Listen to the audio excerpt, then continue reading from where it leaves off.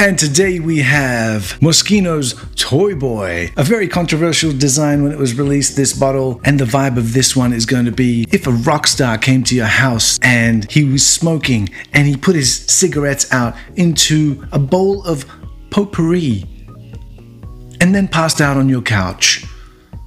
Yeah. Now let's take a look at the presentation because it really matters in this one. It is a teddy bear, of course, and I'd say that it is above average. And the party piece is that you have to behead the teddy bear in order to get to the juice. And let's take a look at the atomizer.